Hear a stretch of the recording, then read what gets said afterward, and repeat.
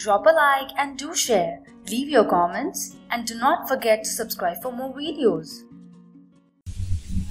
Dear students, let's proceed further with the hydrocarbon chapter. Okay, so in our earlier videos we have covered the general introduction. Then in the previous video we did general stuff about the alkanes, okay, the structure and the nomenclature. In this video we will be doing the preparation of alkanes, okay, and in our next video we'll study about the properties, physical and chemical. After that we'll study about conformer. So let's proceed. So preparation of alkanes. Okay, there are generally three methods by which we can prepare alkane. So first is from unsaturated hydrocarbon, and second is from alkyl halides, and third is from carboxylic acid. So we'll study and examine this in great detail one by one. So first by unsaturated hydrocarbon. So unsaturated hydrocarbons, we have to convert the unsaturated hydrocarbon into a saturated hydrocarbon so that we can get an alkane. So this method is quite simple, and we have to use a catalyst. For example, there are finely grained powder of the nickel, platinum or platinum is used, and so it is finely grained is, so we use Rene, means finely grained, okay, and then we will have a unsaturated hydrocarbon plus hydrogen gas, okay, and these catalysts, what they do is they provide the surface for the reaction, that is their surface becomes the reaction site where this reaction takes place and hydrogen atoms get attached to each of the carbon atom, okay, and finally we get a alkane. So how it happens is like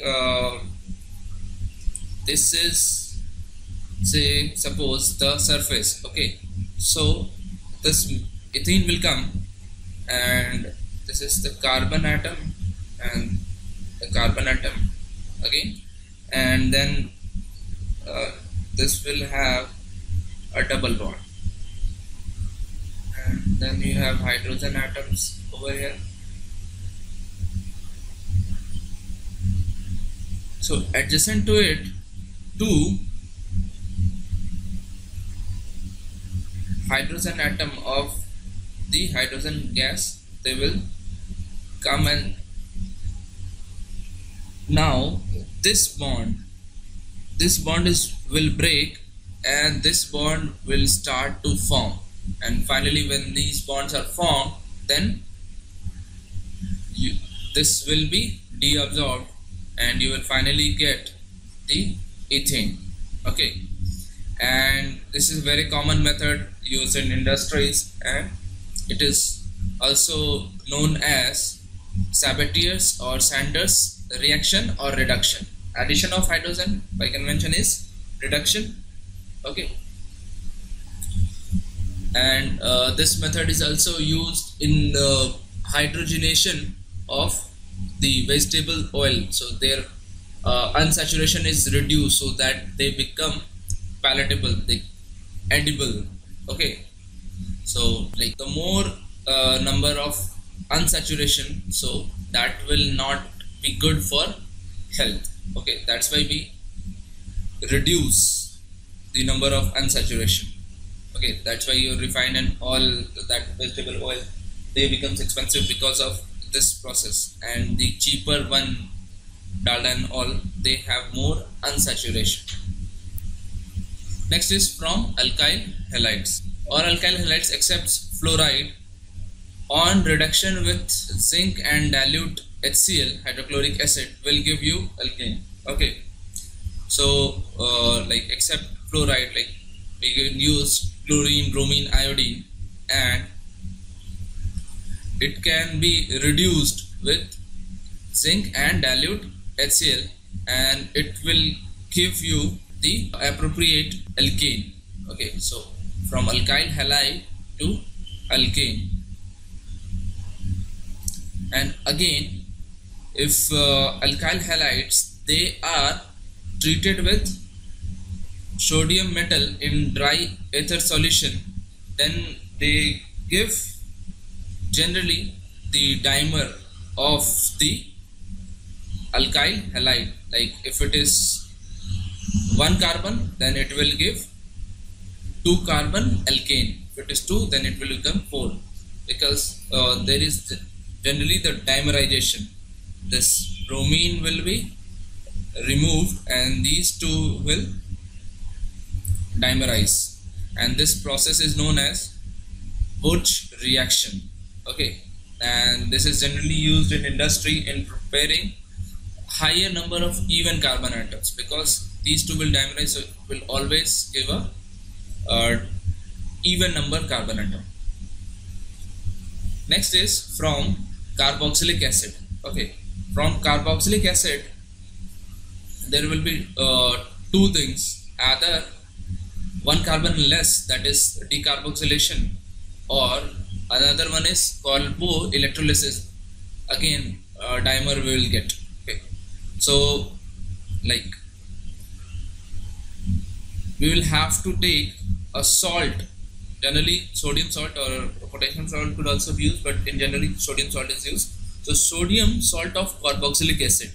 Okay, and we have to heat it with soda lime, that is a mixture of sodium hydroxide and calcium oxide at a high temperature, and after that CO2 will be released.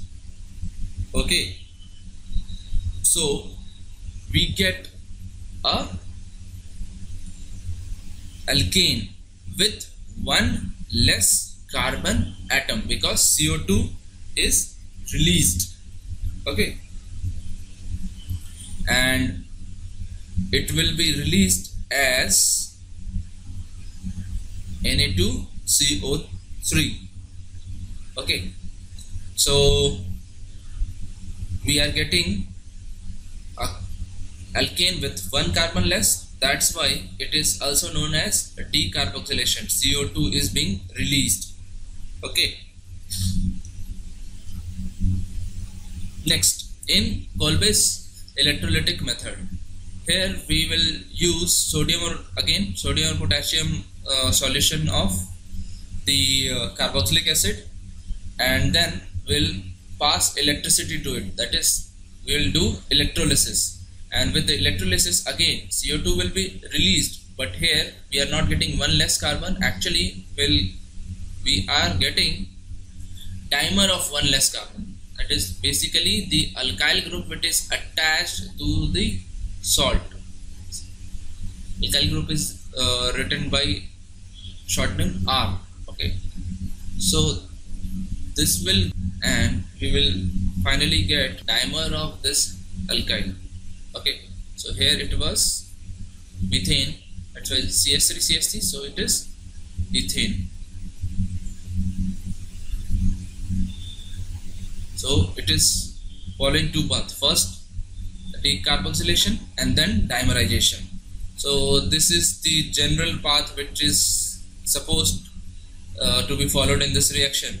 First of all, sodium salt or the potassium salt of carboxylic acid, it will dissociate, that separation from here, this the ionic bond CHCO minus and Na plus, it will separate, and at anode oxidation will take place, that is loss of an electron. Okay, so this will, acetate ion will convert to acetate free radical, and then decarboxylation will take place, and that will lead to methyl free radical.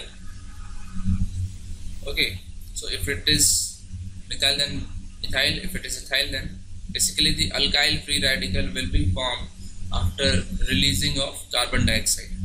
Then in the next process, since the radicals are very reactive, so they will react with each other and dimerize. So now this methyl free radical will join with another methyl free radical to form ethane. Okay, and then so this was the reaction at anode. So something should happen at cathode too.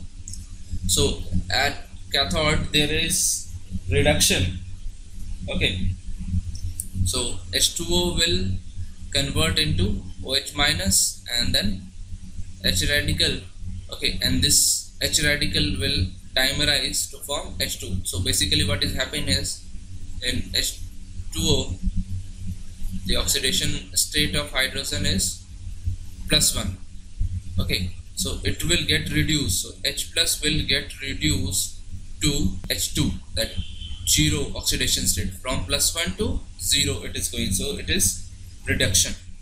Okay, so at anode it is being oxidized and at cathode it is getting reduced. So basically our whole process we get an alkane, dimerization of the alkyl group attached to carbon atom.